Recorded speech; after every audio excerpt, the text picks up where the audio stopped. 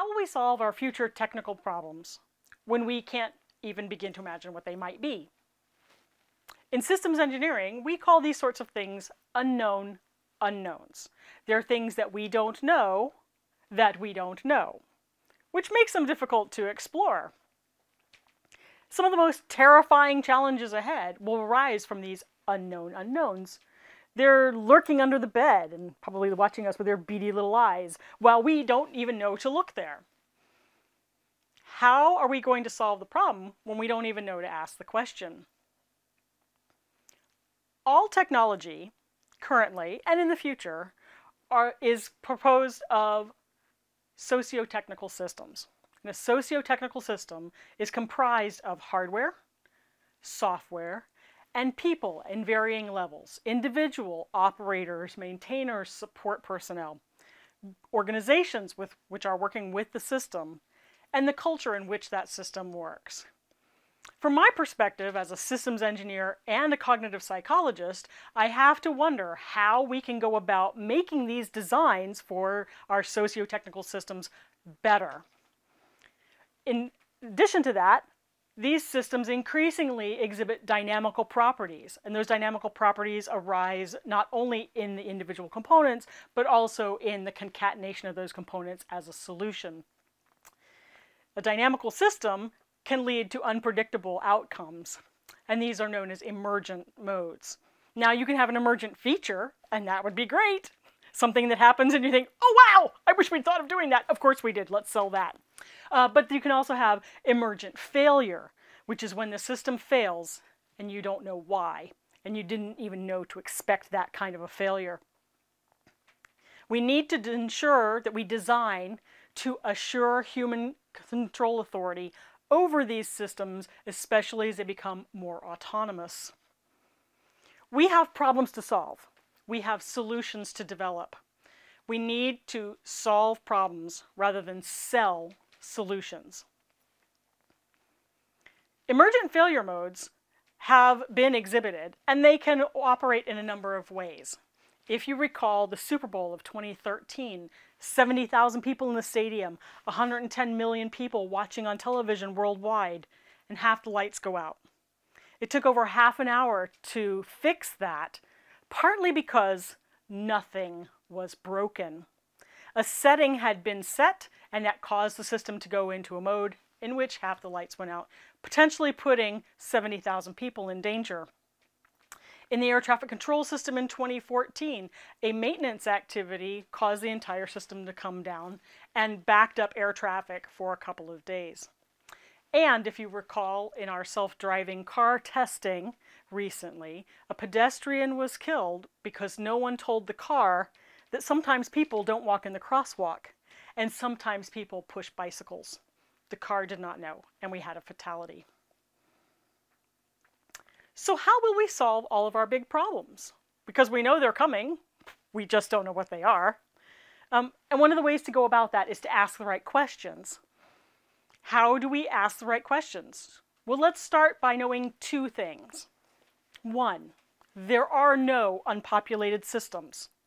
None. Even the most automated of systems has to have somebody start it, has to be maintained, and has to be looked over and looked after. That's the first thing. The second thing is that humans must maintain authority, control over the system at all times, because when something goes wrong, it's a person or people that has to fix it.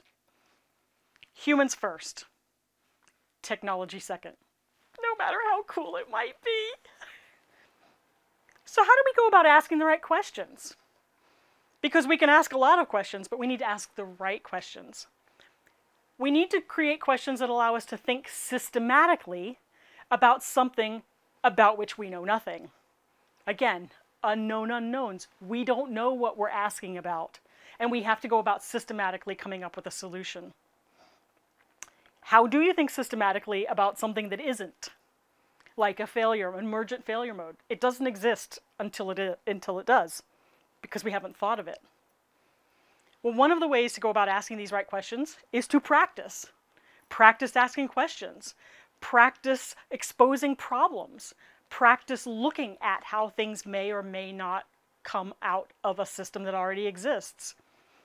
We have to open the frame as well when we try to solve problems. And that can come from a variety of ways, including trying to find a diversity of people.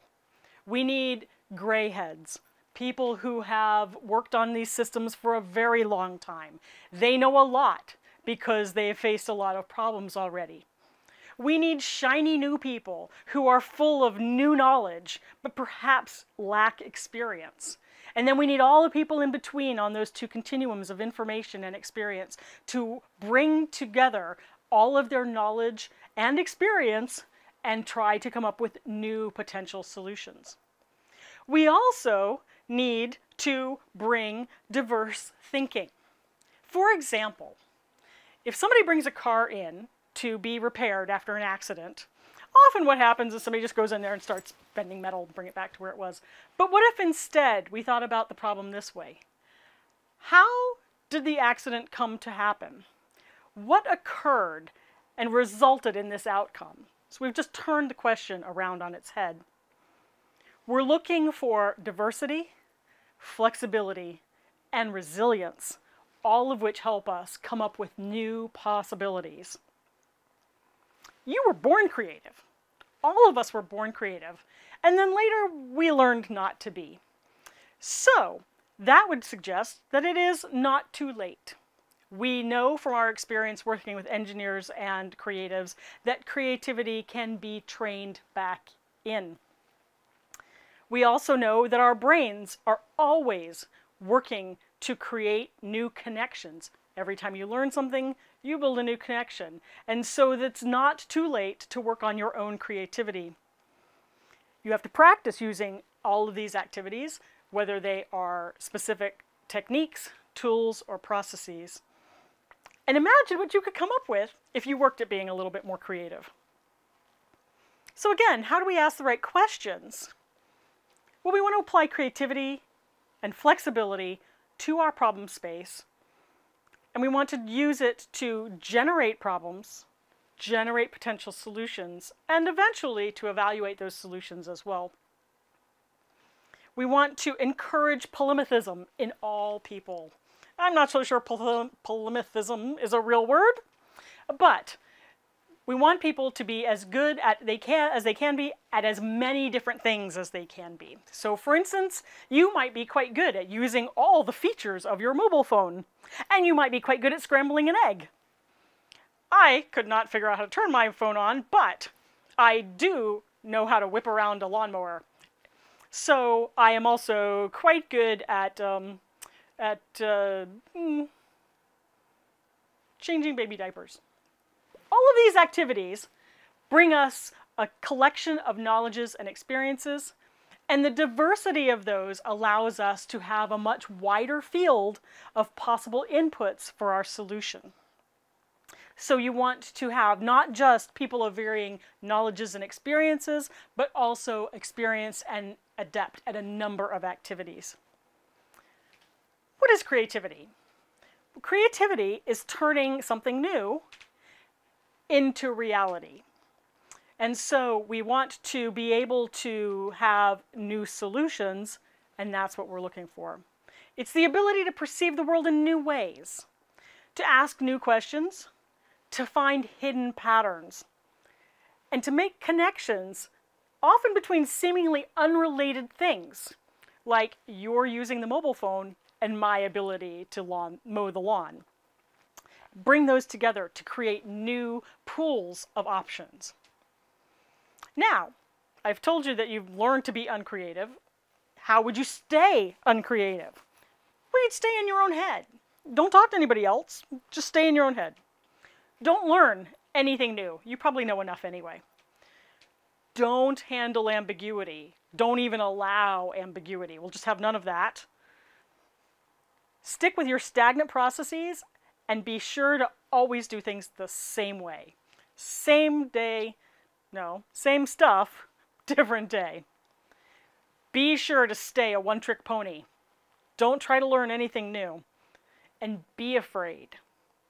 Be very afraid of change, or of anything different. And if you want to make it stick, lather, rinse, repeat. Because non-creative behavior is learned, we know that creative behavior can be retrained as well. And we've done some of this work with engineers and with artists. Creativity can be taught. We want to help people learn the importance of returning to the things they did as children. Explore, experiment, poke, find out what happens. Challenge all of your assumptions and imagine and synthesize and try to figure out how to stick new information together in new ways. And how to stick old information to new information. Kind of like mixing colors of Play-Doh. We want to be sure that people understand and can work with the tools, techniques, and processes of creativity. It's not just thinking. There are ways to enhance that. What are the bridges to creativity? If you are creative and you can be working on developing your creativity, one of the things you can do is to just be open. Be open to new ideas. Be open to things that challenge your comfort. And allow yourself to ask the question, what if? Don't be afraid to ask someone else, well, what if we did this? And encourage and coax from them what they're thinking. You want to make sure that you stay curious. And perhaps most importantly, do not be afraid to fail. Because failure is a great place to learn. You want to make sure that you let your brain work. Some of the best ideas, this is almost a trope, some of the best ideas are to think in the shower. That idea you have just as you drift off to sleep. The thought you have as your foot's about to hit the ground when you're running. All of those are places of creativity. You've actually occupied the front part of your brain, if you will, with something else, and so the rest of it is free to run. You also want to embed creativity into everything you do. It's one thing to create an amazing solution to a socio-technical problem, but how about another more social problem, like what are you going to make for lunch? You can be creative in all the areas of your life, and that will help you be creative when you're solving these challenging problems. Creativity can be taught. It can be developed and nurtured. Encourage mind calisthenics and encourage non-rote answers. We want to look for a continued creative processing and to work to always be generating new ideas. Don't worry about what'll stick, just generate. So how will we solve our future technical problems when we don't even know what they're going to look like? We'll start with the humans. We'll leverage their inherent flexibility. We'll continue to push them to be as creative as possible. We'll apply that to all facets of daily life, not just to our complicated problems, so that we're really good at it. And we'll build creativity in as early as possible, as often as possible, wherever possible, through education, through experience.